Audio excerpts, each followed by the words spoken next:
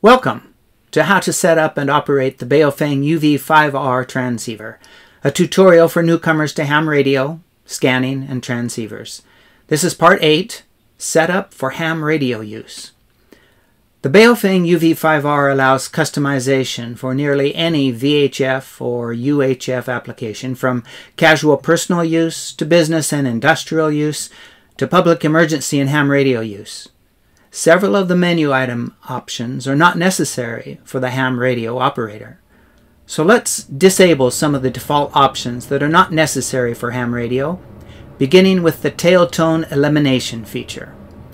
The default setting for Tail Tone Elimination is on. Some radio networks use a continuous tone coded squelch system, or CTCSS. This allows different groups of radio users to operate on the same frequency.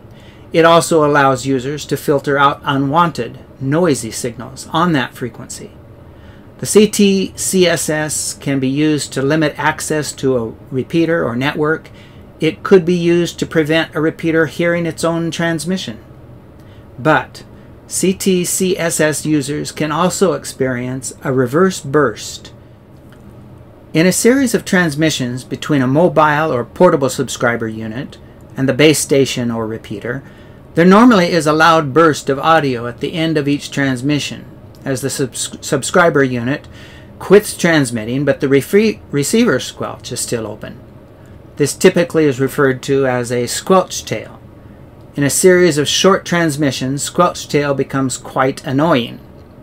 To eliminate this end of transmission noise, the squelch tail, the radio has the option of sending a warning to the other radios. Immediately after the transmitter releases the PTT button, the radio sends out a tone that is 180 degrees out of phase. If the other radios are able to detect that out of phase tone, they immediately mute their receiver audio, and the squelch tail noise is not heard. This allows a quiet, abrupt end of the transmission.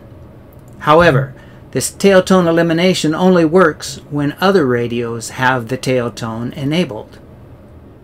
For ham radio use, we'll be disabling two options. Number 35, Tail Tone Elimination, the default setting is on, and option 36, Repeater Tail Tone Elimination, the default setting is 5. We will also verify that the following options are set off by default.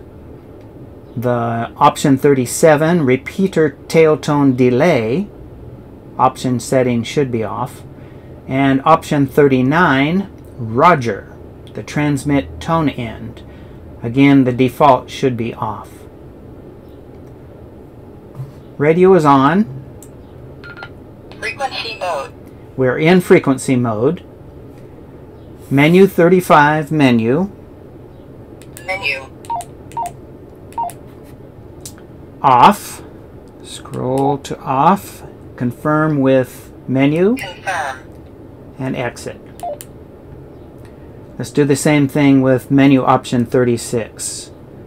Menu 36, menu. Scroll to off. And menu. Confirm. Exit. Let's verify that the following options are set off by default. Menu 37. Menu.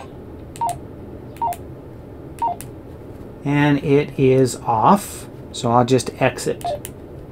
Menu 39. Menu. Again, it is defaulted off, so we're good, we can exit. Option 39 was labeled in the menu as Roger, and it sends a tone at the end of each transmission. It is found most annoying by most ham radio users. Good work. Thanks for watching. Until next time, keep looking up.